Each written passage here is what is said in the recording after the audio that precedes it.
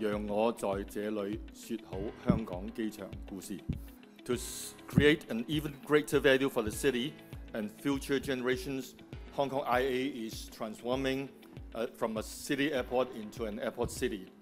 With the 3RS, it is estimated that Hong Kong Airport will be able to handle 120 million passengers and 10 million tons of cargo annually. We've also expanded our functionality. Sky City, located just a short stroll from Hong Kong IA, is a mega-scale commercial development poised to become a vibrant lifestyle hub, redefining the consumer experience and drawing GBA visitors to travel via Hong Kong Airport.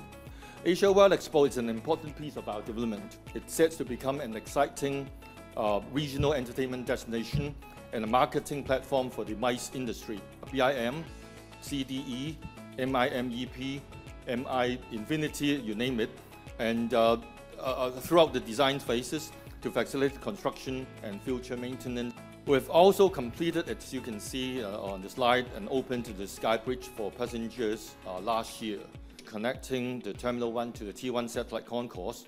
This is the world's longest footbridge built inside an airport over a live taxiway. We actually widely adopted the off-site prefabrication and DFMA to shorten the time we need to shut down the toilets. And this is really mainly to minimize the disruption in an operating airport.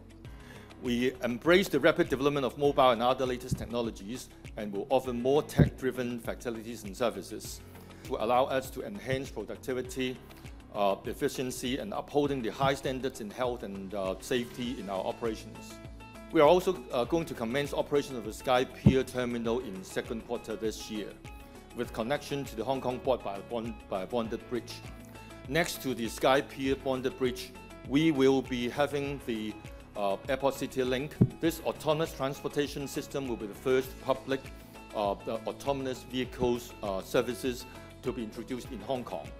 A new airside intermodal cargo pier and the HKIA logistic park in Dongguan are under development. With the new year comes new targets.